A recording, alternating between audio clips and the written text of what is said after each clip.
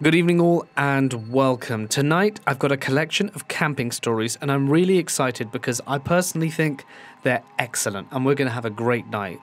So buckle up because it's time to get comfortable and let the darkness take control.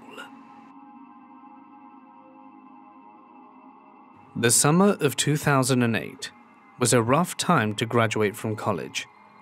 I had spent 4 years getting a degree only to find the job market had all but dried up.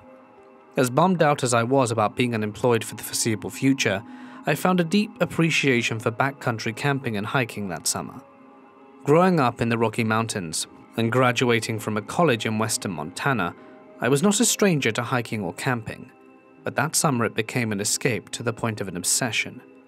Going on daily hikes and camping beneath the stars really helped my mental health, while I was worried about my life's purpose and my future. It was June, and unseasonably cold, wet and cloudy. The daytime heights barely touched 50 degrees, and at night it dropped below freezing. Despite the weather, I had planned to hike around the Anaconda Range that week, and I wasn't going to let it deter me. My plans for the week, funnily enough, were to hike from Storm Lake, over Storm Lake Pass, and down to Upper Seymour Lake. Storm Lake, actually an alpine reservoir, is a challenge to get to and requires a 4x4 pickup and some skilled driving. The road is a narrow 2-track, winding its way through thick pine forests and was slick with rain. But I made it to the top with little heartburn. I set up camp on the north side of the lake and decided to do some fishing. The fishing was miserable. It was cold and nothing was biting. But the best thing about bad fishing is that my thoughts were free to wander while I sat on the shore. The rain was a constant light drizzle and created a natural white noise. Time passed, and my daydreams were cut short as a low rumble up from the canyon overtook the sounds of the rain. The rumbling was not unlike that of a distant diesel engine. There were no roads that go beyond where I was camped. No machinery or vehicles could be up that canyon. Maybe it's a plane, I thought, looking up into the rain and clouds. But the sound wasn't getting any closer or further away, and the sound was not above me. It came from beyond the lake, and up into the canyon. The sound was stationary and constant. This was most certainly not a plane, or a truck, or a bulldozer. All of this wasn't outright scary, but nonetheless, my hair stood on end while I sat there listening. After 20 minutes, the rumbling faded away, and I was left again with only the sound of raindrops. Soon enough, I caught a decent-sized trout, cleaned it, and headed back to the camp to get ready for dinner. The fish cooked up fine, but to be honest, I hate trouts. It's edible, but sure enough, totally unappetizing. They taste like mud. I ate as much as I could and tossed the rest back into the lake, building up my fire for the night. I sat back to enjoy the evening with a bit of whiskey. Night came fast. The mountain ridges put the sun to bed early, and the rain clouds obscured the starlight. It was dark, really dark. The sound of a crackling warm fire and the rain bouncing off my tent were a great comfort to lull me to sleep. I reminded myself that I needed to build up the fire before bed. I walked over to my pile of scavenged firewood and grabbed an armful. Being away from the fire's crackling, I could pick up that all too familiar rumbling rising in the background. It was growing louder than before, and closer. I may have had a few too many pulls of whiskey and was tired and grouchy. The noise was ruining my whole camping trip and my buzz. Frustrated, I yelled into the darkness of night, "Hey, shut up!" Like a switch being flipped, the rumbling stopped, and so did the rain. My heart skipped a beat. I realized this was not a complete coincidence. Something intelligent was out there, something sentient, observing me and responding to my screams, and I wasn't getting the most positive vibes from it. I threw all the logs on the fire and retreated back to my tent, more on edge than I have ever been, listening to the fire crackling, to my rapid breathing, and beyond that to the silence of the darkness. Before this moment I had felt alone but safe. Now, I felt alone and vulnerable. Beyond where the light faded, I felt that there were a million eyes in the dark watching me. My paranoia began to subside when the rain suddenly started again. Not a drizzle, but a downpour. I was glad I had built up the fire, or it would have been snuffed out for sure. My tent was being pushed down by the force of the storm. I thought about bailing to the truck, but I knew I'd be soaked to the bone in an instant. Risking injury or death over getting wet is the kind of logic only whiskey can produce. I could feel the rainwater pooling and moving under my tent. The storm wasn't letting up. The urge to get in the pickup and drive away was ever more tantalizing. I could get my stuff tomorrow in the daylight and spend a few nights in town. But I'd had a bit too much to drink. Driving, especially on that slick, muddy 2-track road, would have been a death sentence. But I still needed a safer place to sleep than a wimpy tent. Grabbing what I could, I ripped open the tent flaps and ran for the truck. I was soaking wet by the time I settled into the driver's seat and locked the doors, turning the heat on full blast. I hoped that it would dry me out. It was going to be a miserable night, though. I reclined in my chair and tried to calm my thoughts with deep breaths. The rain wasn't letting up.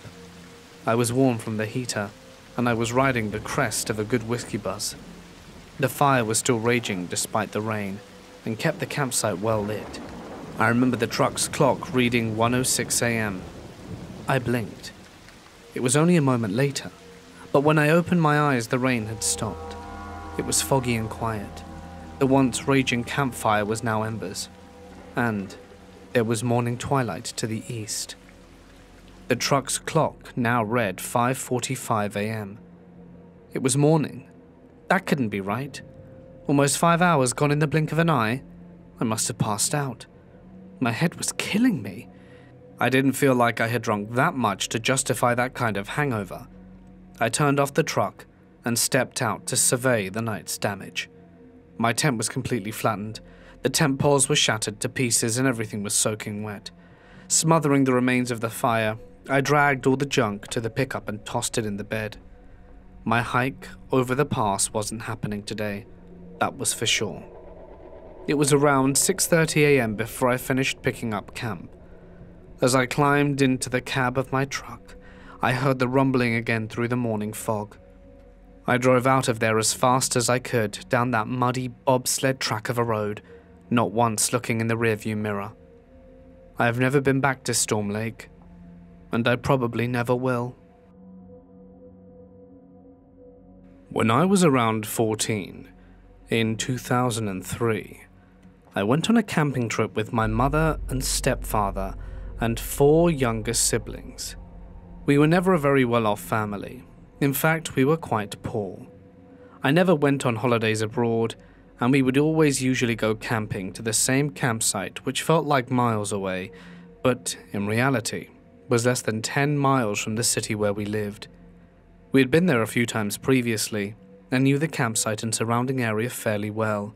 It felt pretty safe and familiar. On this occasion, everything was going pretty normal, but I hated camping. My parents would always argue when it came to putting up the tent. It was pretty boring being in the woods, and I would normally be the one entertaining my siblings. I hated not having electricity, access to proper toilets or showers. It could be quite fun looking back, and I do have treasured memories I have with my stepdad who is no longer with us. Usually we would go on long hikes or bike rides, with my stepdad using maps to charter our way to a small village promising to get us all ice cream, which was a real treat as we never usually had it. On this camping trip, we were going to go on a 10-mile bike ride. Both my parents had their own bikes along with my sister and I. My stepdad's bike had the small trailer where my 3 younger siblings, all under the age of 5, sat. It was hard work going on these epic bike rides, but I rather enjoyed being in the middle of the woods surrounded by nature. We weren't in the middle of nowhere, but it was remote enough for it to be inaccessible to public transport. Only forest ranger type vehicles could access the roads. They weren't real paved roads with tarmac, more like dirt roads, which were only really suited for bicycles. During all the times we went camping, we never saw any other vehicles go down these roads. On this day, we were all cycling down this road when suddenly we heard the sounds of vehicles coming up slowly behind us. My stepdad in front of us, when he stops and tells us to move aside to let the vehicles come past. There's a sense of urgency and confusion in his tone as he's unsure why there's even a vehicle here.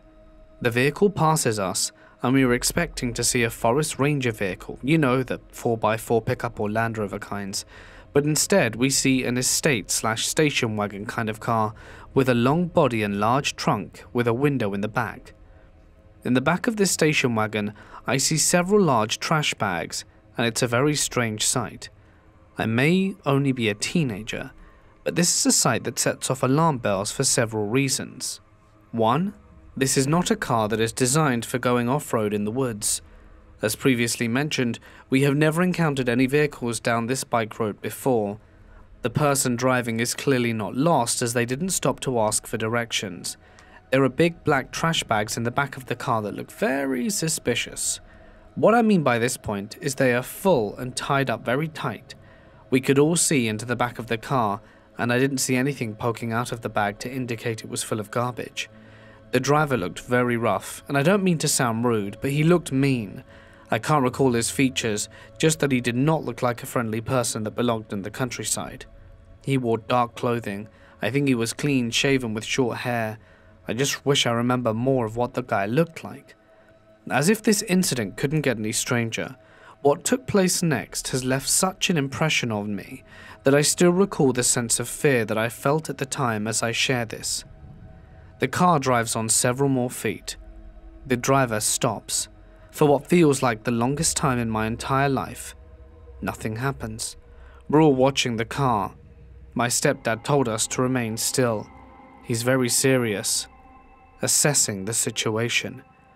Then the car's reverse lights come on, and the car starts reversing to us. My stepdad, who was in the army for several years, was one of the toughest guys I knew, goes into full-on panic mode and tells us to run. We don't even get on our bicycles to ride. Instead, we flee on foot, running with our bicycles through the woods until we find a railway bridge which we'd previously passed over. We never looked back. I have no idea if the man got out of his car to look for us. I don't know if he just continued driving. I had no idea what was in those bags. We never really spoke about what happened that day. I know it was something that seriously scared my stepdad because of his response, and it left us frightened about who I might encounter in the woods to this very day. When I was around 12, my friend's dad Carl took us camping up in the Blue Mountains. My friend's aunt and uncle and some cousins would meet up there later with their fifth wheel. We got there and Carl started setting up the tent. The campsite was probably around 10 to 15 designated campsites with a small public bathroom, but we were the only people there. So while Carl was setting up the tent, my friend and I were farting around the big empty area, going down by the river and just being douchey 12-year-olds. We were around 40 to 50 feet away from our tent when this old, little red pickup pulled in with an older couple inside. The man looked sickly. Long, greasy hair, older and sweating profusely. These people get out of their truck and start telling Carl to pack up the tent to get out of there because we were in their campsite, even though the whole place was empty. My friend and I stopped what we were doing and started to watch and listen to the conversation because the guy started getting really angry, raising his voice at Carl and getting in his face and cussing him out. Carl is trying to defuse the situation, but the older guy goes back to his truck and grabs something from under the seat. He starts walking towards Carl, and in his hands is a machete. He's acting like he's going to attack Carl. Carl yells at us to get into the truck now and he follows. We pull out of the campsite and called the ranger. The ranger came and all he did was send the couple to another campsite down the road. My friend and I were terrified all night the guy was going to come back for us, especially when it got dark and we were exploring around the woods away from the adults and the campsite. My partner and I were on Vancouver Island, British Columbia, doing what most young couples do: take a van, put a mattress in the back, and drive around the island camping in random woods. The weekend we chose was particularly busy, so every campsite was full. The thing with Vancouver Island is that it's a lot of logging roads with many pull-offs. We were traveling from one old-growth forest to another when it was getting dark. We found a random turnoff that had an old gate ripped off, very common, and pulled into an area lakeside. As we pulled up, we noticed there was a fire with another couple, one other van, and a tent on the other side. We got out, chatted with a couple who were quite nice, and asked about the tent. Turns out it was empty when they got there the night before. Now, this wasn't some run-down tent. It was quite new, had a brand new paddleboard, books lying around the fireplace, a hammock strewn up, but whatever, we didn't give it a second thought. My partner and I went to bed early, got up and the van was gone, but the tent was still empty. We didn't think anything of it, so went into town, which was a little way off. We did some hikes, explored a bit, and decided to go back to our lakeside camping spot. When we returned, the tent was still there. At this point, we were wondering, it's been 3 days and no one, with all the gear lying around? My mind is now going into the worst scenario. Oh God, has someone perished in there? At this point, the sun is setting, and we're both freaking ourselves out. My partner starts joking about vampires, but I decide to look in the tent. I very reluctantly open it, and it's empty, but there is a note inside in French. Thankfully, my partner speaks French and translates it. It turns out 2 friends of this person had come to this spot expecting to meet some girl 4 days before we had gotten to this site, which means the tent had been there for at least 4 days. Now we're thinking, God, what if the person was kidnapped or killed and was staying here? Or what if some murderer is on the loose? At this point, we didn't want to drive anywhere since it was starting to get dark, and everywhere else we saw was full. This is when all of a sudden, out of the bushes, comes a small shadow which scared the crap out of us. It's a pet rabbit. It hops over to us, and we notice there's rabbit food under a tarp near the tent. Probably 45 minutes later, another couple drove in with a van, and we chatted with them a bit, which helped us sleep through the night. But it definitely wasn't restful sleep. We ended up reporting the tent to the police, but as usually is the case, there was never any follow-up. I really do wonder what happened there. This was on a private island, while I was at a month-long summer camp. Our group went on an overnight campout in the woods. So as we were walking through a particularly dense part of the woods, we found a dead fawn. We were all trying to walk around it, but it was right on the trail, so it was hard to squeeze by. As I walked around the corpse, there was a hole about an inch across from the front left shoulder, and blood had seeped out. We hiked on and slept the night. Then when we went back to camp on the same trail, the deer was gone, but the blood was still there. We finished our hike, and fast forward a few days, we were walking through the trail in the camp and found another dead deer. This one was fully grown. She had 2 holes in her, one on the flank and one on the front shoulder. This time I was positive those things were bullet holes. I had been out hunting deer with my grandparents and the holes looked exactly like that. That begs the question though, who was hunting for sport on a private island that's exclusively used to host and camp for kids? It's honestly disturbing to think what could have happened had something gone wrong, or a child been mistaken, or whatever. You know, you get some trigger-happy people, and it's just something that plays on my mind. The Okefenokee Swamp is located mostly in South Georgia, and partially in North Florida. I'd been going there since I was a kid. My dad and uncle were avid outdoorsmen, and they were always canoeing, hiking, hunting, fishing, etc. And I grew up learning to love the same things.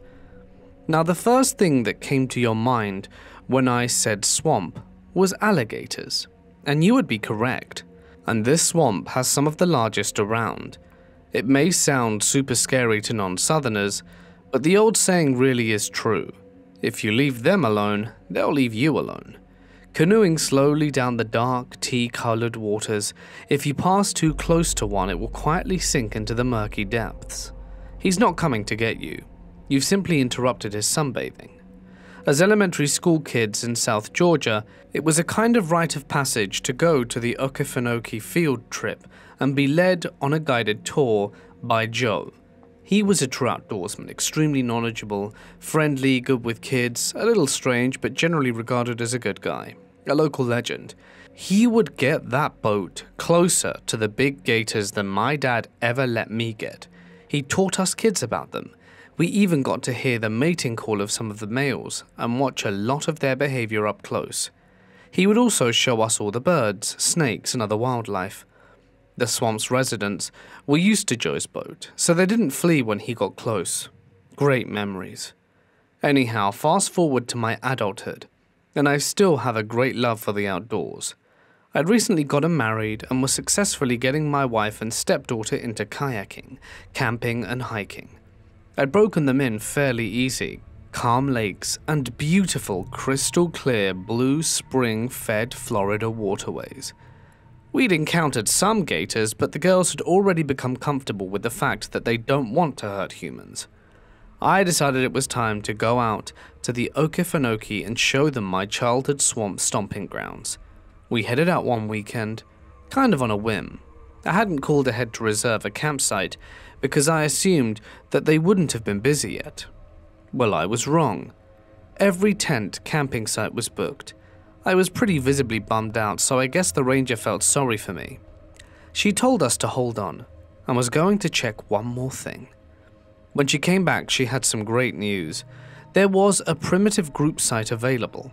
If you aren't familiar, these are larger sites that are usually for bigger groups like Boy Scouts, usually situated a main from the main campground areas. They do not have electricity. We camp 100% primitive all the time, so this wasn't an issue for us. The ranger explained that this particular group site had been closed for 2 seasons due to the road being washed out. They said they had just fixed the road the week before, but hadn't gotten around to relisting the site as available. She offered it to sell it to us for a normal fee instead of the group fee. Deal. We pay, and she vaguely showed us on the map how to get to our home for the night. I remember thinking, damn, that's far as hell from the other sites, but it's going to be nice and quiet. While at the office, we learnt that evening there was going to be a ranger-guided night paddle. This particular park inside the Okefenokee is a designated dark sky park, meaning there's very little light pollution. I was already excited about showing my family the stars and Milky Way, so getting out onto the water at night and seeing the skies that way sounded sweet. We decided to sign up for the night paddle and then head off to find our campsites. When we got there, you could tell right away that the area hadn't been used in several years. Overgrown, spiderwebs everywhere, and teeming with the usual wildlife. I kind of prefer things this way, so I don't think twice about it. It was so far from the campgrounds and the main office area, you couldn't hear a single sound of human or vehicle.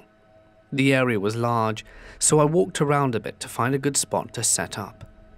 I looked back at my map to try and gauge exactly how this little island was shaped, and noticed what I was seeing and what the map showed didn't quite line up. Whatever, I'm sure I was just reading it wrong. We set up our camp and just enjoyed the sunshine and the sound of nature. It was still very early spring, so the hordes of mosquitoes and various other swamp bugs weren't out yet in full force. The bugs in the swamp in the summer months could be a horror story of themselves, and around 7:30 p.m. we loaded the kayaks back into my pickup and headed all the way across to the park to the launch area, as our guided paddle was supposed to start at 8. We approached the launch area with a good 15 to 20 people going into the paddle. Led by a young, enthusiastic ranger, we all slipped off into the water with our headlamps on the red light setting. We exit the small canal we had been traveling in and emerged out into a larger river-type waterway that meandered through the swamp. As we slowly and quietly crept along, Cypress trees draped with Spanish moss loomed over us on both sides, with a dramatic orange and pink sunset as their backdrop. The sun finally began disappearing, and the stars started to come out. It was absolutely stunning, and still one of my favorite kayaking memories. I'd never actually seen the Milky Way like that before. It was a new moon night, dark as it could be. About a mile from our original launch, we all congregated out in the middle of the wide waterway and sat completely still and quiet. The motionless dark waters of the swamp reflected the skies like a mirror. Thousands of stars and galaxies twinkled above us, and below us it was like being in space. Shooting stars were visible every few minutes. It was really magical. The only artificial light in the sky was the dull glow of Jacksonville, Florida on the horizon, which was about 100 miles to our southeast. After a while, the ranger snapped all of us out of our trance. It was time to head back. When we were paddling out there, it had been dusk/twilight for most of the trip. Not much light, but enough to kind of silhouette the trees and branches against the sky, and a slight glimmer on the water. By now it was pitch black, and I do mean pitch black. The ranger told us to switch our headlamps back onto their normal white light setting so that we could all see well enough to navigate out of the swamp. As each headlamp slowly switched on and the swamp was illuminated, we were met with hundreds of glowing eyes. Hundreds, I swear to you. Now, as I said earlier, I grew up out here. Gators were nothing new nor scary to me at all. However, growing up, we really never stayed out of the water past dark. We would shine our lights out over the water to look at all the eyes, but from dry land, far away from the beasts. Now I found myself and my little family, quite literally, pushing past floating gators with our kayaks. They were absolutely everywhere, all over the sides, all of the channel, as well as blocking our way to the center. The ranger was leading and assured everyone not to worry. He paddled up towards a huge group of shining eyes ahead of us and pushed right through them. Most of the eyes disappeared under the water, but the gator directly in the ranger's path thrashed and his tail hit the kayak. Holy crap. Sharp gasps from the group pierced the otherwise quiet southern night air, but the ranger showed no sign of panic, which was reassuring. We all trusted the young man that we weren't going to really piss them off by kayaking straight into them. As we went along, the sounds of the gators being bumped by kayaks and thrashing were heard every few minutes. There weren't any other jarring sounds or movements, just the constant calling of frogs, cicadas, and the splashing of disturbed dinosaurs. When we finally turned back into the small channel that led to the launch, there were no more glowing eyes. I'd be lying if I said I wasn't a bit freaked out, but I can honestly say I wasn't panicking. The ranger being so cool and confident while leading the way made it pretty easy to stay calm. Everyone started to relax again as we neared the launch and got out, loaded our boats, and one by one headed back to our camps. There was a line of red trail lights following off towards the main campground, while my wife, daughter, and myself split off alone into the darkness towards the other side of the park where our site was. I do remember that feeling, kind of eerie, but everyone had made it through the gator gauntlet safely with no problems. Now we were laughing about it and remarking on how cool the whole experience was. We were in high spirits, no stress. We had no idea that the terror would come much later in the night. We got back to our site around midnight and we were starving. I got a nice fire going while my wife prepped dinner. The meal finished cooking around 1 a.m. and we finally all settled down to get comfy by the fire and eat. But I hadn't taken 2 bites of my food when the horrifying experience began. The cicadas and frogs were singing, but you tend to drown that out in the background because it's so constant. But suddenly, out of the calming buzz of their singing, sprung a sound that I will never forget. A low, rumbling, guttural growl, long and deep, vibrating in our chests. We all froze and looked at each other. Did you hear that? Not 10 seconds later, we heard it again. Yes, we definitely heard it. It sounded close, really close, like on the other side of the bush. The only thing I could honestly relate it to at the time was the growling that a T-Rex makes in Jurassic Park. I was terrified. I've been scared in the woods and the swamps. I've seen swamp gas, freaky creatures, heard screams. I've been in the Marine Corps. I've encountered bears in the Appalachian Mountains. I've explored and experienced all kinds of places. When I tell you, I have never been this scared, I mean it. Pure, raw, primordial fear. I immediately told the girls to get into the cab of my pickup. They get into the truck, and I hop into the bed of the truck with my little .375 Magnum drawn. I figured being back there would get me up off the ground and give me a little advantage over what was coming. I told the girls to lock the doors and open the little sliding back window so that we could communicate. I frantically started shining my flashlight around, aiming my gun along with it. I see absolutely nothing. We continue to hear the growling coming from one general direction, not getting any softer nor louder, just continuously emitting in 3 to 5 second long intervals every 30 seconds or so. It was coming from the brush right next to our site. I shine my light all over that area but see nothing, just thick palmetto leaves, underbrush and pine, no movement whatsoever. Then, suddenly, we heard the sound coming from the complete opposite direction, more towards the open area of our site. I whip around and shine my light that way, and that's when I noticed the dense fog that had settled onto the entire area.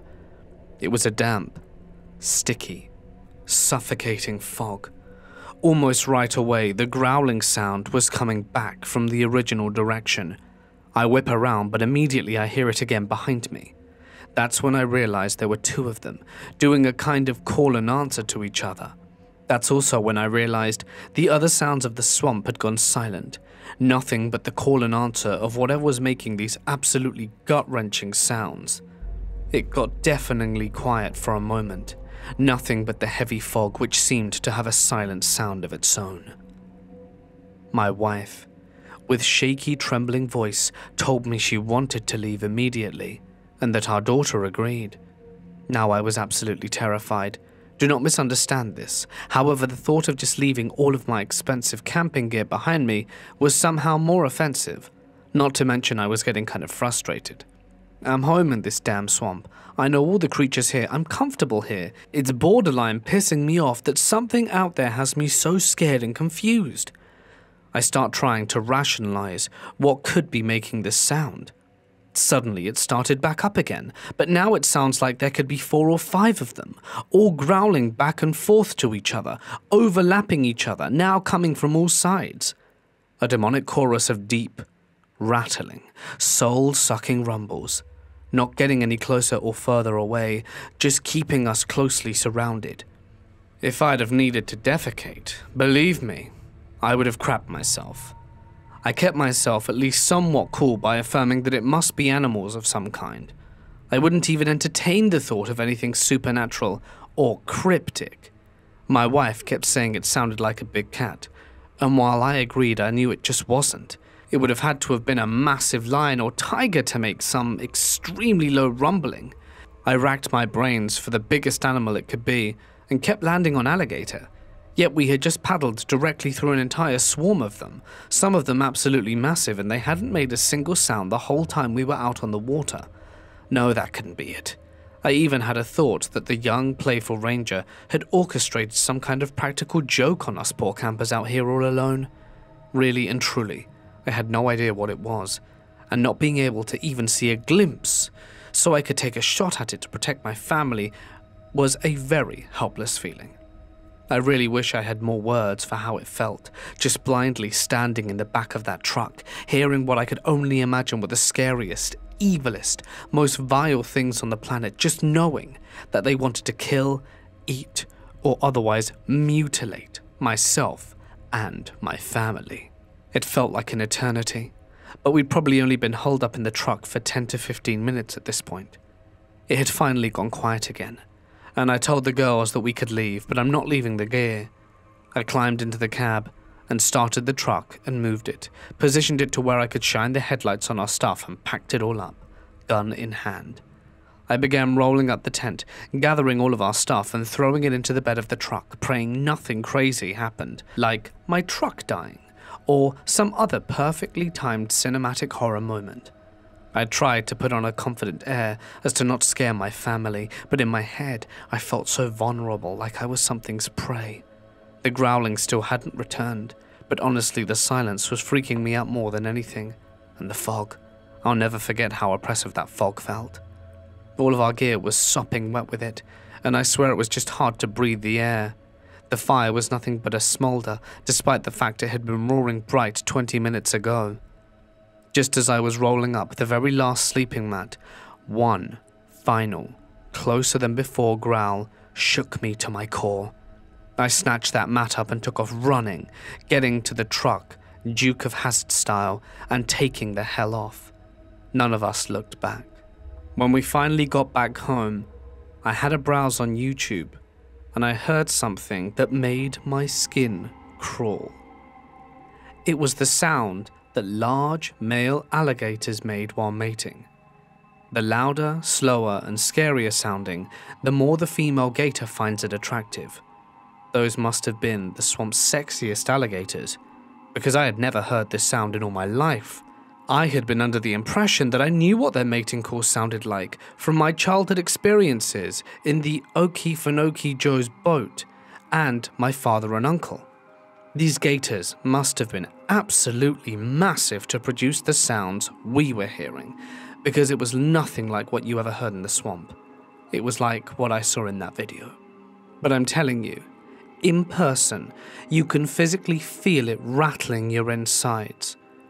Though I was somewhat comforted by the fact that the noises were just gators flirting, and they weren't being aggressive towards us. My wife and daughter still think we were in danger, because we were close. I'm not too sure about that part. I got into Google Maps and tried to figure out exactly where we'd been camping, because from looking at the map the ranger had given us, we shouldn't have been that close to the water. I never could quite figure it out where we ended up. I don't know if it was us being in the wrong place, or the fact the area hadn't had any human activity for 2 years, or a combination of both, that put us so close to all of this mating activity that would normally not happen in areas with lots of humans. Either way, it made for a heart-pounding experience that we still talk about to this day. Also, as a funny addition to the story, looking back, the most hilarious thing was that my daughter was eating corn on the cob at the time when we heard the first sound, and it was still in her hands. So during the entire event of being terrified and hearing these growls, she had a corn on the cob in her hand. I can assure you, though, that the fear and adrenaline in the moment were very real. Imagine hearing that sound in the pitch darkness of the night in the Okefenokee swamp and not knowing what it was. Looking back, I suppose the fog settling in on us at the exact moment the growling started was just kind of a coincidence, but it did make the whole experience much scarier. I will never forget that particular kind of fear that I experienced that night. This event occurred in early fall 1971. I grew up in the Philly suburbs. The Boy Scouts were popular then, and I was quite active, especially with camping. One of the go-to areas was the New Jersey Pine Barrens, especially along the Wading River and Bass River State Forest. On to the man. Our patrol was on a weekend camping trip at the South Shore Campground. Lots of pine breaks, but even more swamps and bogs, and boggy swamps. Our patrol, probably 7 of us plus one guy's dad who drove us, was assigned a 3-sided shelter. The front of the shelter opened to the swamp. If you walked 11 feet from the front, you'd be standing in ankle-deep water, and then it just got deeper and darker and boggier. We mucked around Saturday until late afternoon, made our way back to the shelter, cooked dinner, and chilled until it got dark. And it was crazy dark. No other campers around, and just the light of our slowly dying fire illuminated our space. We began to hear a slow splashing sound coming from the swamp, maybe 100 feet from our fire. One of the guys yelled something towards the sound, and everything went quiet. A minute later, the splashing began again, but slower and more methodical. By this time it was within 15 feet of the fire, but it was out of the fire's light.